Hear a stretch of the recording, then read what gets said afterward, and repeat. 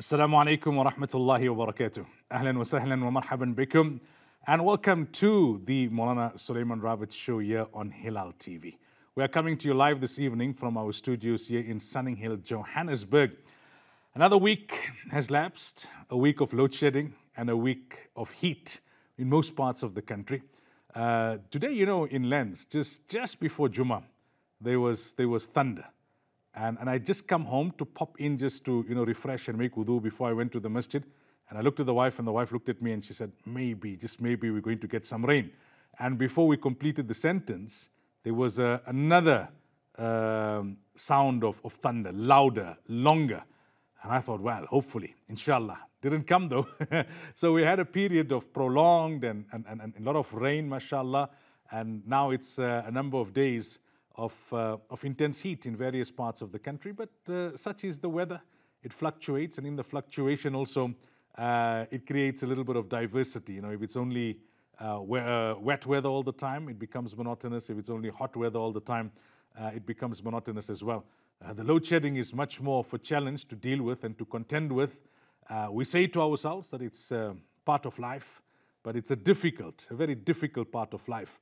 As I was leaving the studio, as I was leaving home about an hour and a half ago, the wife was looking at the phone and she said, oh, weekend, stage 3. I said, hey, don't worry too much about what they say stage 3. They'll say stage 3 tonight, tomorrow they'll say something, somewhere we're back to stage 5 or stage 6. So just continuously brace yourself for the worst. But on another front, it's been the week of matric results. There's been some controversy and debate around why the matric results have been delayed somewhat this year. Politicians have been making all sorts of statements. The EFF have been very critical of the government. But yesterday, the minister announced the results and up from previous years.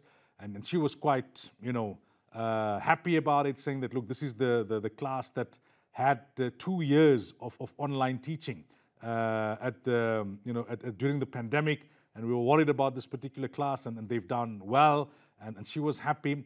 In terms of Muslim schools, fantastic. As always, alhamdulillah, it's such a joy to see Muslim boys and Muslim girls achieve. It's such a great form of da'wah when we reflect that Muslims excel in various ways, in various areas, especially education. And it talks about the strength of education at the Muslim schools.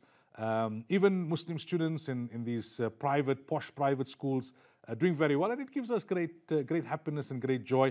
And then Al-Falah School, their student there, Husna, coming joint first nationally. Subhanallah, that was something really amazing. But it's also time for us to kind of reflect, when it comes to Muslim schools in our country. 30 odd years, how far have we come? What have we achieved? Where have we fallen short? Where are we currently? What are the challenges? And then where to from here? Muslims always are futuristic. That, okay, whatever we've achieved, alhamdulillah. Whatever we've slipped up on, may Allah make us maaf, and maybe be forgiven, and maybe we learn from it.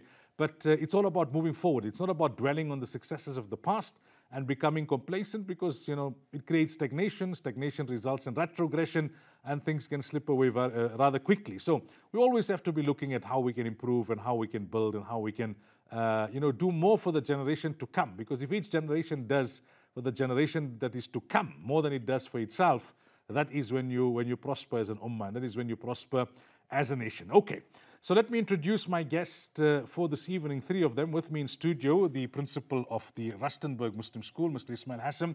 Long history in education, mashallah, right from the origins of Muslim schools back in the 80s and the AMS. Had a stint also abroad teaching. Jazakumullah for your time and welcome to the program. Assalamu alaikum. Jazakallah for having me on the program. Alhamdulillah, it's actually a pleasure to be on your program. I'm an ardent follower of your lectures, and to meet you personally several times and to be on your mailing list, it's an absolute pleasure. Jazakumullah. And then also joining us via Zoom out in Lenasia, we've got Ibrahim Bhai Saluji. He's also got a long track record when it comes to Muslim schools and education, as well as AMS, and he's currently still involved in AMS, although he's not actively involved in teaching. Ibrahim Bhai, assalamu alaikum wa rahmatullahi wa barakatuh, and welcome to the program. Wa alaikum salam wa rahmatullahi wa barakatuh. Jazakallah Moulana for inviting me, and It's always a pleasure to talk to you and talk to people out there. Alhamdulillah, your programs are very, very interesting and very thought-provoking. Especially, I like your political ones very much because, I've always been interested in politics. But Alhamdulillah, Jazakallah for giving me this opportunity. And inshallah, let's hope that we have a fruitful discussion this evening. Inshallah. And we cross over now to Durban. Also joining us via Zoom, we have the Deputy Principal of the Al-Falah College, Brother Abdullah Suji. He's also got a fairly long track record, mashallah, in education in Muslim schools. I think the bulk of his career was at the Roshni Muslim School in various positions, including principal. There was also a stint at the Johannesburg Muslim School, amongst other things. It's just what I can remember off the top of my head that I'm mentioning. Gentlemen, please do forgive me for not doing justice to your profiles and to your biographies, but it's in the interest of time. Abdullah, assalamu alaikum wa rahmatullahi wa barakatuh, and welcome. Wa alaikum salam wa rahmatullahi wa barakatuh. I hope I'm clear now. I'm just having some issues with the link up. Jazakallah khair for having me onto this program, which I think is exciting and interesting and relevant, contemporary as well. Jazakallah khair. Barakallah, we can hear you loud and clear. I'm sure they'll sort out the visuals in a bit. Okay, Ismail Bhai, before we talk about Muslim schools, just your broad thoughts about the matric results specifically for this year. I think if you look overall, Muslim schools have always performed very well, above the norm. And to have 10 in Gauteng, 10 learners, 4 learners in the top 10. You're telling me Brother Abdullah's daughter, or one of the students there was number 1. We have a girl from our Zinyaval Secondary School, the state school, number 3. Nationally, number 3. So, these are achievements that we have to look at. As you mentioned in the introduction of your program, that Muslim schools have played a role. In our days, we didn't have a choice. We had to go to government schools. But when we started with this idea, there's a lot of skepticism from communities. Why do you want to take over the job of the government or anything of that sort? But it was a necessary thing because we didn't have a choice. Let's give our children a choice. And I believe with that, 32, 33 years on, I think we've done a remarkable job. And a credit to, Muhammad Bhai, Dokrat, Ibrahim Saduji. These were the people that started the whole initiative. And it's carried on all this time. Maybe it's died off now in terms of the activities in EMS. But coming from where I was with EMS in the beginning, it was absolutely ultra dynamic. MashaAllah. Well, let's see if we can get Ibrahim Bhai up on the screen here. Ibrahim Bhai, are you still with us? Yes, I'm with you. Can you see me? All right. So, Ibrahim Bhai, your thoughts on the matric results and especially the performance of Muslim schools? Moulana, I think if we look at the matric results, I think Muslim schools have always performed exceptionally well. And I must say that, our learners, our educators play a prominent role in achieving these results. Every school, I think we need to give, we need to praise the Muslim community of South Africa in that, all this is self-sufficient. We've created these buildings, we've created this infrastructure. Every Muslim community, wherever these schools are, have played a prominent role in establishing these schools. So, whilst the government does give us a subsidy, I think a large part of it is borne by the community itself. And I think the Muslim community of South Africa, is way above, what this government has really been giving us. And we take our hats off to people out there that have played a prominent role in establishing these Muslim schools. Because you can imagine the type of infrastructure that's gone in and the type of money that's gone into it. But of course, you find that Allah's help is always there. And if it's done, the niyat is clear and the intention is clear, then I think, all bodes well. And with the results, I think all of them have performed exceptionally well. Moulana, in the Gauteng northern regions, we've got 30 schools, 30 Muslim schools. But overall, in the entire country, we've got over 80 Muslim schools. And I must tell you that Muslim schools perform like you can't believe. And I think the department always, praises the Muslim schools. The universities especially commend Muslim schools for the types of students that we send to them to say that, you give us the best of students and they perform exceptionally well even at university. So alhamdulillah, I think we're on the right track. And obviously, we're very proud of them, alhamdulillah. We thank Allah for that. Alhamdulillah. Abdullah, are you also with us? Yes, I am. Can you hear me? Yep, I can. And I can see you as well. I think you just need to perhaps move your device because we're getting you in a Landscape. Yeah, you could just move it to landscape and then we can proceed. Aha, mashallah, right. Okay, so Abdullah, I want to touch on something, right? This whole aspect of the 100% pass rate, right? I understand its importance in the sense that when all your students pass matric, it's definitely an achievement. It's definitely something to speak about. But is it sometimes a little overplayed? And the reason I ask this is because at times it could happen that a student or two or three, depending on the size of the school, don't make it for whatever reason. I remember on my radio program some years ago, we interviewed a principal of one of the Muslim schools in the morning when the results were announced, and he was in absolute shock. There was one student who passed all the years, all the exams, the trials, and something just happened, and she failed the matric exams, and all of a sudden now you don't get that 100%.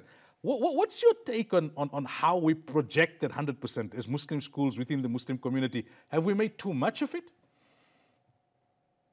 Look, Brother Moulana, my view is very different because as an educationist, traveled to various parts of the world where I saw institutions such as the Microsoft Innovative School of the Year or School of the Century in Philadelphia, USA. Results are only part of what makes a school, and A's and B symbols or O-level and A-levels are only part of what makes a student a complete student or a holistic student. And therefore, I believe that the 100% pass rate you just introduced by Qadr Asmal is exaggerated, sometimes to hyperbolic levels, because the child in a school doesn't develop only in the matric year. You need to look at the child's development from grade 1 onwards or from preschool onwards. In my opinion, the matric result should just be one part of an exercise to leverage a school into the domain of what I call international competition. And now, in South Africa, it is the end-all and be-all of judging a school because our education system in many ways are lopsided, because if you look at the euphoria around the matric results, it is so much and so, I would say, overplayed in many ways that we forget the child in the other circumstances of life, because these results actually, if not favorable, has resulted in so many children taking their lives. Yet at the same time, we're not looking at this scenario beyond the situation. We have had last year 923,000 pupils writing the matric exam. In an article in the Sunday Times, universities in South Africa can only accommodate 126,000. What happens to the balance? There aren't enough FET institutions or skills trades facilities to accommodate these children so that we have less unemployment. More than 500,000 of these matriculants are going to add to the unemployment statistics for this year. So what does it tell you? That schools in some way are preparing children only for white-collar work, whilst the rest of the children who make up the majority are not catered for. And that, for me, is a problem. So the government has to, in many ways, flavor the community, flavor the matric result such that it looks pleasing and shows that the country is on an upward trajectory. And then when you look at the load shedding and all of that in the country, it tells you another story, you see. And that is my problem, that we need to appreciate the 100% pass rate. We need to appreciate the move of education efficiency in the country. We need to appreciate all of that. But at the same time, we must look at how much in tandem is the education with the development of the country. Given this, Moulana, ask yourself this question, and I want listeners to ask themselves this question as well. For more than 20 years now, South Africa has been on this 100% chase pass rate. How come we are not in the we are not racing with the International Space Station? How come our inventive spirit in the country has declined? How come we are no more a role player in many ways? So that's my take, inshallah. I'm sure we have much more to debate on. So Jazakallah khair for that question. Ismail, on that very question, your quick thoughts? I think what Brother Abdullah is saying, we're overplaying this. Unfortunately, it's the barometer by which we are judged. The 100%, if you don't get it, the principal and the teachers get the blame. So it works two ways. My take is that it's definitely the barometer, because the moment you don't perform 100%, you know, the public is in uproar. So as much as I agree, and I definitely agree with him, are we preparing our learners for the world out there? And my message to them always, my matriculants especially, and I tell them that the certificate you're getting here is not worth the paper it's written on. Because when you step out of the gates of any school, any institution, the world out there is dog eat dog. Are you prepared for that? And I don't think the system that we have, the educational system that we have, is preparing the children to go out there. The level is very low. You know, when you talk of a 30% pass rate, it's debatable. I was at the Umalusi when we received our accreditation, and when I asked them, you know, the spin doctors keep on revolving around lots of things. But my take is at 30%, if you're passing a child, what's the point of writing an exam? You might as well let them go to the mall the whole day, and at the end of the year, just put them through the system. That's what we're basically doing. As Abdullah mentioned, over 500,000 are going to be unemployed. And what are we doing about that? Is there any improvement? Is there any light at the end of the tunnel that we're seeing that, you know, there is going to be an improvement? I don't see it. All right. Absolutely. Time for a commercial break. When we come back, we continue the discussion on Muslim schools with our guests. Welcome back. So we're coming to you live this evening from Sunninghill here in Sandton, Johannesburg. We're talking Muslim schools. What have we achieved? Where are we? And where should we be aiming to go from here? Our guest in studio, Mr. Ismail Hassam, he is the current principal of the Rustenburg Muslim School. And then we've got Brother Ibrahim Saluji. He's with EMS. I think he's also with the Indonesian Muslim School, if I'm not mistaken. And Brother Abdullah Suji, who's currently the vice principal at the Al Falah Muslim School out in Durban. Let's go to Ibrahim Bhai. Ibrahim Bhai, you know, the issue of where we are as Muslim schools, how would you describe our current situation? If we were to do a quick SWOT, as they would say, currently, what are the strengths of Muslim schools? And also at the same time, what are the weaknesses? What are the challenges? Jazakallah Maulana, I think we need to understand that the Muslim schools have progressed for the last 33 years, that we've really grown from strength to strength. And you know, the learners in our institutions are doing exceptionally well with the type of educators we have. However, I think the emphasis, as Brother Abdullah has put it, that we emphasize too much on the matric pass rate, whilst I think we forget the one very important component of our deen, and that is akhlaq of the child. And I think whilst we pay so much attention to what marks we get, we neglect the most important factor, and that is akhlaq. And I think that is something that we need to look at very, very seriously. Going forward, I think that's one of the key features that we'd like to focus on, because you must understand, like any other school, we have all the dilemma that goes into any other school, be it bullying, be it disrespect, all these types of things come up to the front, and you find that take even things like drug abuse. I mean, these things are happening in our schools as well. So obviously, whilst we have a community where we've got Muslim schools, we are doing well, but we also have our challenges. And I think the future, we are looking at all those aspects, which I think will make up the core of our learners.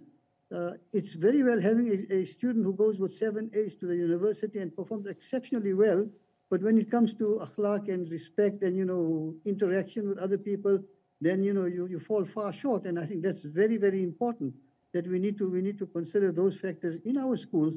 And I think there isn't a school that can tell me that their school is 100%. There isn't.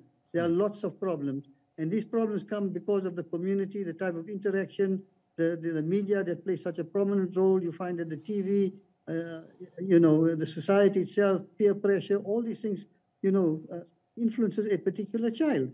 And I think we do not we do not address that issue. We're all rushing for the 100% pass rate, and we neglect, the most important factor in our institutions, and that is the character of the child. And I think that is something we need to look at very, very seriously going forward. Abdullah, on that point, I hear a criticism of Muslim schools come up ever so often, that yes, academically we've achieved very well, and I think all the guests have contributed to that point in our first segment, that the universities commend us, the department commends us, the government commends us in terms of the academic caliber of the students that we produce in the main. Ibrahim Bhai touches on the issue of akhlaq. The challenge, I suppose, is what barometer do you use to be able to kind of assess akhlaq? Academics, yes, you can see the marks, you can see the distinctions, you can see the percentage of bachelor passes and that kind of thing. At one Muslim school, I know a teacher made a remark once when we were on our rounds doing some workshops that I look at my students 10, 15, 20 years after they've graduated and see what kind of lives they live as Muslims. And that's my barometer to see whether we succeeded as a Muslim school with that student or not. Their dress code, their values, to what extent they are community-centric, not just accumulating wealth for personal gratification and selfish purposes, to what extent they are ambassadors of the deen. If we use that as a kind of broad, loose barometer, from that perspective, what would your opinion be, Abdullah, in terms of how Muslim schools have fared in the last 30 years? The quality of Muslims that we have produced in terms of their identity and their values, the academics aside? That's a very interesting question and also a loaded question. You see, we must look at how Muslim schools are managed from the top down, because they themselves, the managers themselves, are the barometers of the character that we want in the school. The principal, him or herself, is also a character whose influence will shape the akhlaq of the children. When you look at the entire structure, how our people are treated in Muslim schools, how we treat each other, what is the staff room discussion, or what are the issues that make up the politics in the school, all adds to what we call the ethos of the school. And children learn with their eyes, to quote Mirza Yawar Beg. So in Muslim schools, I think teachers have to become the first models of behavior. And the criticism of Muslim schools are there because people don't throw stones at fruit-bearing trees, they only throw stones at fruit-bearing trees, rather, should I say. So the barometer, in opinion, of judging character would be how often children would greet you in the quad, as an example. How salah is managed in the school. Do you have to beg children to come for salah? Do you have to maintain order with a loud voice in the Jamaat Khana or Musalla area? Do you have many behavioral problems with Muslim children, with non-Muslim teachers? And how much of, I would say, behavior problems as opposed to antisocial, as opposed to drugs and all of that do you have in the school? When you look at all of this together and you find that your children misbehave very often, for example, with non-Muslim teachers, you've got an akhlaq problem in the school. When you find teachers complaining too much of noise in the classroom because of whatever reason, you've got some behavioral issues. Those are what I call observable things. And I like the point you mentioned of the person who said years down the line, you will judge what the impact of the Muslim school had on the child. In the Muslim school here at Al-Falah, in the Islamic department, which is quite robust as well in discussion and debate, we said the following, and I think this is words of advice as well. The school is judged academically on the matric result, but the nature of the society, especially of those children who attended Muslim schools, is judged by how those parents who have come out of Muslim schools who will parent their children and how their children will behave in schools. So it's very much more long-term. Yeah. Finally, Moulana, you cannot judge character on one instant behavior. By and large, if you look at our Muslim schools receiving the awards, they came in their Islamic hijab. They had so much of modesty that was not a show, but a genuine sign of bashfulness because of how they were institutionalized on Islamic values in the school. And this goes across the country. In fact, one can say internationally too. So we don't know immediately, but we can see in the action of our children when they are in public. And finally, you will notice from Muslim schools in the main, and this is my observation, that it is a child or children from Muslim schools who at university are the imams, of the Musalla in the university, and they are the heads of many Islamic societies or programs that forward a view that needs a moral standing. And that is a solid indication that Muslim schools are having a very solid and important role to play. Jazakallah. Barakallah. Ismail, I want to explore that point a little bit further with you, because I think that's at the core of this discussion around where Muslim schools are, where they should be, and what we should look for in terms of the future. If I can just bring in something, this morning I was reading an article written by a journalist in India about Hashim Amla, and he retired, I think it was yesterday, from all forms of cricket. He retired from international cricket some years ago, and he said that when you speak to the teammates of Hashim Amla, they say, we acknowledge him first for his qualities as a human before we acknowledge him for his remarkable qualities as a cricketer. So if we take that same barometer and apply it to Muslim schools over a period of 3 decades, would you say that in the main, our graduates pass that test where they are seen as good Muslims before they are seen as academic achievers, over a prolonged period of time, after having been outside of the Muslim school environment? Or is it isolated instances of stars whose akhlaq was remarkable, who became, community leaders, who gave back to society, and did those kind of things which makes a Muslim school different from any other private school that focuses primarily on academics? Saying that, I mean, we all know we have challenges, right? I mean, even very spiritual environments, even in a hifz class, even in a Darul Uloom, you're fighting a culture. You're fighting a society, you're fighting social media trends and impressions now. Even the most pious of people can't guarantee the outcome of their own children coming out from that very pious home because of the kind of society and digital world that we live in.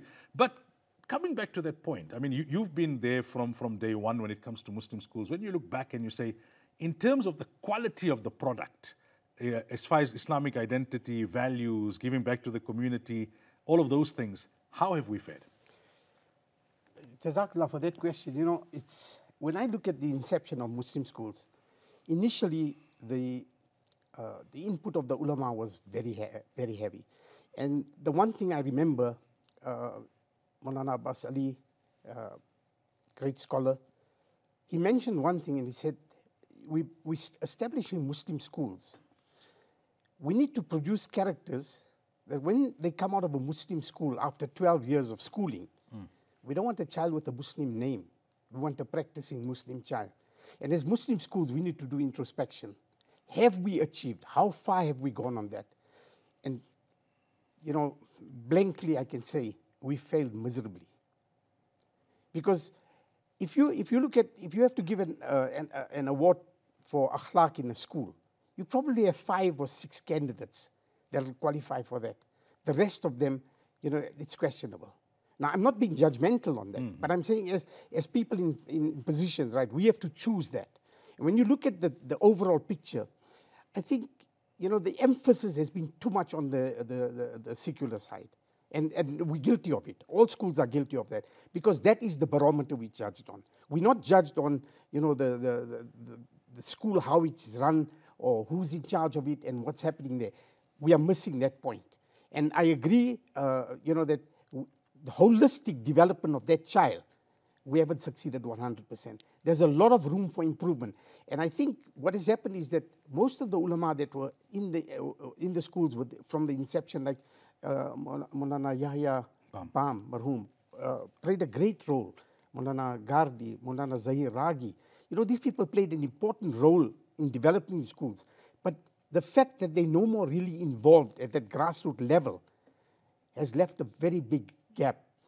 It's actually a chasm, which is not being filled. We need greater involvement from the ulama to guide us as leaders of the schools, to guide our teachers, so that we can then translate that into the child. But we are not perfect. But we need that guidance, and we're not getting it. Too much polarity in communities, the ulama against Muslim schools, against secular education. They've come out openly in these issues. So, that becomes a stumbling block for us as well, because we're not really getting the cooperation of them. You call them to school to give a talk or something, I'm too busy. And that's to me, it's a big problem. Ibrahim, let me bring you in on that point, right? So I think it's an interesting point that Ismail raises. One is you have a lot of ulama involvement in terms of employment. So you'll have many ulama employed in Muslim schools teaching subjects. Do you feel that Muslim schools need greater involvement of ulama at board level, at consultant level, and also ulama support in an indirect form where you actually encourage people to support Muslim schools and to support a strengthening of Muslim schools? Maulana, every Muslim school has got ulama on their staff, both at high school and the primary school. You do have them there. But we need to look at this in perspective. You know, it's not only the school that plays a meaningful role of the development of the character. That character development starts where? It starts in the home. It starts from the family. And I'll give you very classic examples. You'll find that a parent, a mother, will drop their child off at school. She'll be dressed in hijab and whatever. The minute the child gets off, the hijab comes off, she goes back home, the Islamic value is not there. When the children come back into the car after school, the same thing happens. So you find that the home environment plays a pivotal role in the development of the character of the child, because bear in mind, who is the one that builds the character in the first instance? It's the mother. Sure. When the child is born, it's suckled by the mother. So that character development comes from within the home itself. So by the time the child is at the age of 6 or 7, or even in nursery school, when at the age of maybe 4 or 5, some character is already built by the parent. And if that character development is not built at that level, I find it very difficult for educators to correct that when you've got 20 or 25 children in a class to try and do that. Because you must remember, education is a triangle. It's the parent, the educator, and the child. And if that triangle is not there, and we know it is not there, when you have a parent's day, who comes to the school to come and see how is my child doing? It's usually the child who's doing very well, and his perhaps character is good, but the others don't come. Not only that, you find that there are single parents where you find broken homes, broken families. All these things play an important role in the development of the child. And we as a community, we as a society, I think we generally have failed as parents to really nurture our children in the manner that we should be. And I think that is a major problem. We can't expect the educator in the school, to mold a child into someone he is not when he's already come from a home which is a broken home, or perhaps where, there's no akhlaq, there's no good character, there's drug abuse in the home, or between the father and the mother, there are fights and arguments. All these things impact on the child. And like Abdullah has said, children see, they hear with the eyes, not with the ears. So what they see, that's what they practice. And I think that we need to look at it holistically to say that how do we correct that? Going back into the home. If I ask a question that how many teachers or how many educators really know their children very well as to what type of background their homes come? How many educators communicate with the parents apart from the parents' day? Does he pick up the phone and say, I've got your child, how is he doing? Is he okay at home? Is there any way that I can assist, or is there any communication between the parents? And I think that all these things are lacking. So if we need to introspect and find solutions as a community, as a Muslim community in South Africa, to say, how do we correct this holistically, rather than leaving this particular problem only to the school itself, because I don't think you're going to get it right. You leave it at that level only. We need to start from the home and from a very grassroots to develop their child to become what he or she really wants to become. And I think that's our major problem, really. All right, time for another break. When we come back, we continue the discussion. We're talking the state of Muslim schools. All right, welcome back to the final segment of the program. We're talking Muslim schools this evening in light of the matric results, but we're talking about Muslim schools from a more comprehensive and holistic perspective, the last 30-odd years and the way forward. So, Abdullah, if I have to ask you, right, to list 3 things, we've spoken extensively about akhlaq and character development. Apart from that, 3 things which you feel should be the key focus areas in terms of the growth and the vision of Muslim schools for the next 30 years in South Africa, what would you list? Bismillah ar-Rahman ar-Rahim. You see, Moulana, there's a gentleman by the name of T.J. Cottle. Now, T.J. Cottle actually had what we call the circle test. He made people, or he made students, or his members that he was dealing with, draw 3 circles. He named each one past, present, and future. And he said, cut it out, put it in front of you in any way that you'd like. So the general happened where the small circle was always labeled the past, the medium circle was always named the present, and the largest circle was always named the future, right? Now, in the book that you will find this in, right, it's quite interesting to note, and I'll get your answer very quickly, The Seven Cultures of Capitalism by Charles Hampden. He says that developing countries, or the seven best capitalist countries, they differed in how they looked at the past and how they looked at the present and the future. But a country like Japan, as small as it is, and Singapore, they would do something very unique. They would draw the past, the present, and future as merging circles. So they saw the past having a direct impact on the future. Having said that, the present is where you shape how the future will actually unfold. Now, three things that Muslim school must actually do is to take note of something we forget. And that is there's a book written also by Alan Mikhail. It calls God's Shadow, on Salim Mehmed, whose 506th anniversary of the conquest of Constantinople happens around this time. And he says in that book, he shows that the Muslim empire developed as a result of strategic planning of a people to rule. Number two, the Osmanli Empire or Ottoman Empire progressed because there was a definite effort made at technological advances.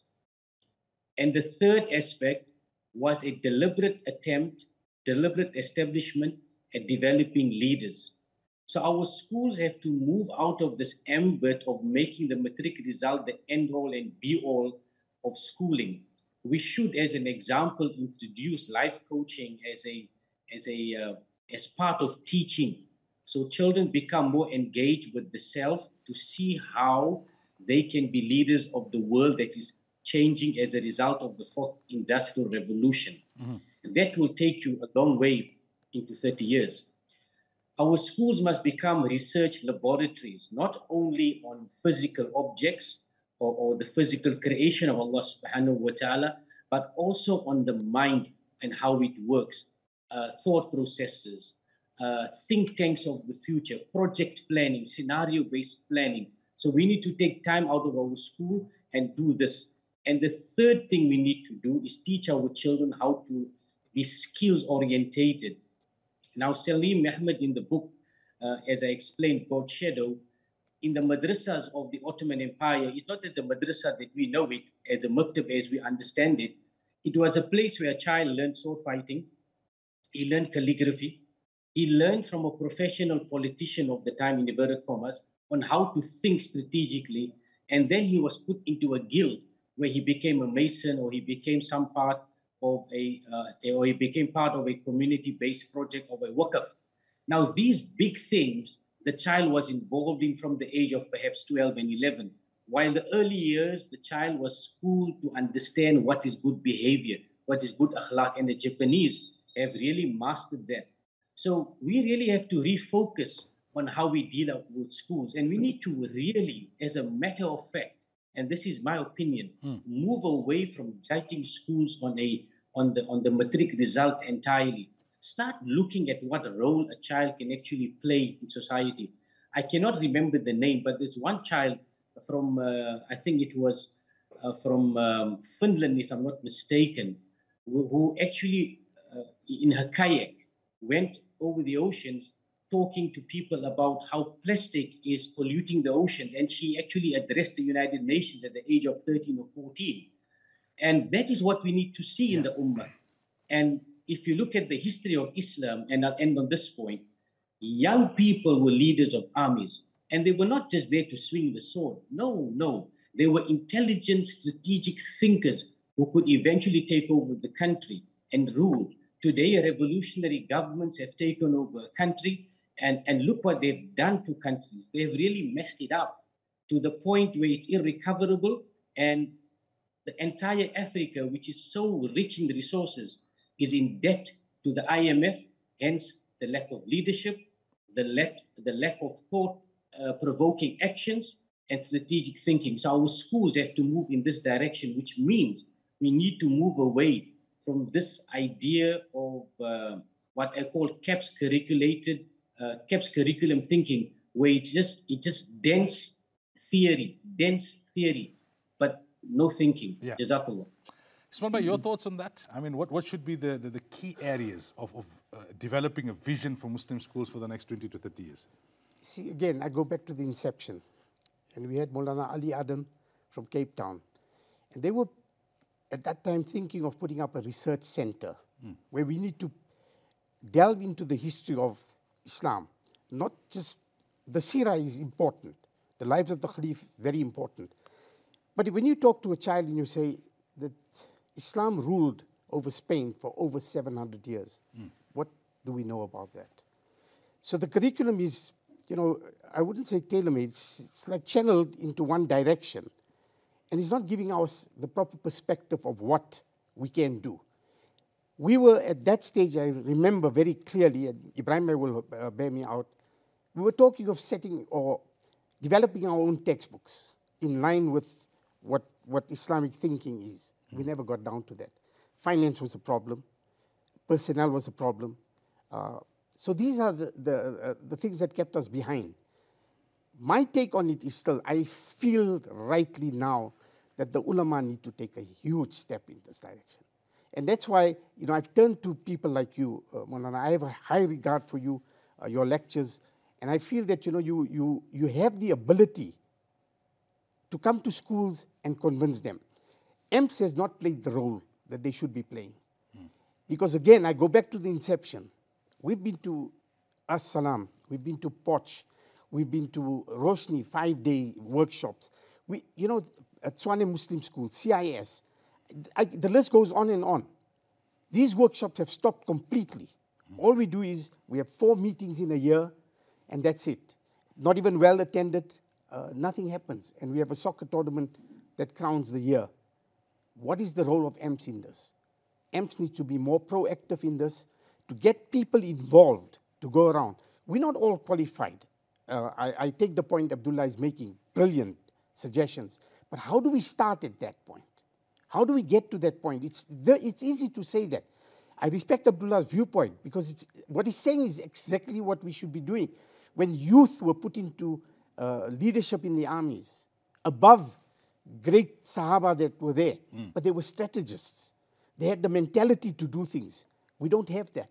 And we need the guidance from the ulama.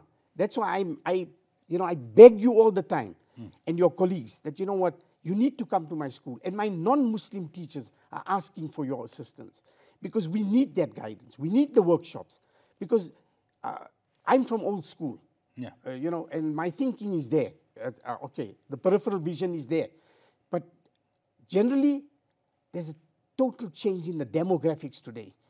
Muslim schools, when we started at the inception, we all started with Muslim teachers. Today, it's not that. And I don't have anything against my non-Muslim teachers because I think they do a fantastic job, sometimes better than our own. But they need to be guided as well. Sure. And there's a thirst for this, which we are not fulfilling. And I still feel that the influence of the ulama is vitally important. We're not perfect. Yeah. We're not 100% Sharia compliant. But to a point, we are better than the state school because what we offer, they can't offer. And also with this LGBTQ1 that's coming in, they're never going to infiltrate Muslim schools to say that you must have non-segregated toilets. They can stand on their head, it's never going to happen. Inshallah, so, you know, from that point, we need your people's assistance. No, for sure, inshallah. I mean, I have in the last 2 or 3 years with my colleagues been going to various Muslim schools across the country and doing workshops. But you're right, we all need to up our involvement and our contribution.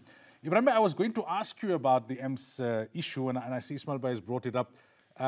I'm sure that there's a lot of good work that EMS does, but one hears this criticism fairly often that EMS predominantly now is becoming about the annual tournament, a couple of workshops here and there. It's not playing the role that it was envisaged to play. Would you agree with that? And if so, why? To a certain degree, Maulana, I would agree with that. In that, Ismail Bhai is correct that we have, one meeting per term, and we have 4 meetings for the year. That's not enough. We need to be more proactive, and I think that the EMS is looking at some futuristic programs. The first one is, of course, developing libraries and resource centers in all our Muslim schools. We're looking at that project. We've advertised a position for an Islamiyat coordinator, because I think our Islamiyat program is based on the Maktab system. We are using books which are being used in the Maktab, which I think falls far short of the type of books that we need to use and the type of curriculum that we need to introduce in our Muslim schools. So obviously, we need to look at that very, very seriously. So we've advertised that position, and shortly we will be going out on that. We also want to introduce quality assurance in all our schools to make sure that our educators are playing their part the way they should. The school is playing its part, and how do we improve in matters that we've already failed, and we have failed miserably. Yes, I agree with Ismail Bhai that in the past we had wonderful workshops and lots of good things were coming out. But we must also understand that the educators we have today come from an institution which are Western based. They are not coming out from Muslim institutions where we are taught and trained as Muslim thinkers. And that is something that we've been talking about for a long time, to create an institution where we have teacher training of Muslim teachers, where they will learn how, the processes of Islamization of the curriculum and things like that. So those are some of the projects that we have in mind, and we certainly are going to look at that very, very seriously in this year and going forward. So inshallah, there are some programs that's on the cards, and I think that the future does look good. However, I must mention, Maulana, that at one time, South Africa was looked upon by the world in terms of Islamic education, and I remember very clearly the LMA syllabus, which was used in the UK, was used in the States, was used in Australia. Today, we've fallen back so far that the scholars are now in the UK, they're in America, and they're in Australia, and we've fallen behind. I think we need to do catch up. Absolutely. And it's a serious situation that we need to do this. Whilst we create our doctors and lawyers and accountants, we must create the best of Muslim doctors, the best of Muslim accountants, the best of Muslim, whatever career you follow. You must be the best, but you must be the best Muslim orientated, artisan in whatever you do. So your akhlaq has to be there in every aspect of your life, from your actions, your deeds, and everything else. And I think it's become too materialistic, that everything is based on finance and money talks. And, and a parent makes a contribution to a school, you hold him up to high heaven. That shouldn't be so. Absolutely. You've got to teach people that, you respect people for their moral behavior and not their financial situation. And I think that these are some of the things that we need to correct. And I agree that with Ismail Bhai that we need to relook, we need to revisit. And we intend having a boss barat where I think we need to start, reorganizing and relooking and revisiting some of the things that we have done and what is the way forward in the future. Inshallah. Yes, I'm 100% that is the way that we should be going. And we need the help of the ulama, people like you, people like Moulana Ibrahim Ba, Moulana Ragi. We've got some great scholars that are there, but we're not tapping that skill that is there within our own communities. And I think, we are guilty of that, and we should remedy that. Okay.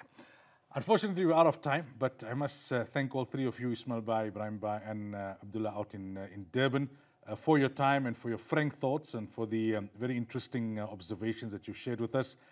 We couldn't do justice to the topic, but I think hopefully we've left our viewers with some food for thought. Until next time, inshallah, assalamu alaikum wa rahmatullahi wa barakatuh.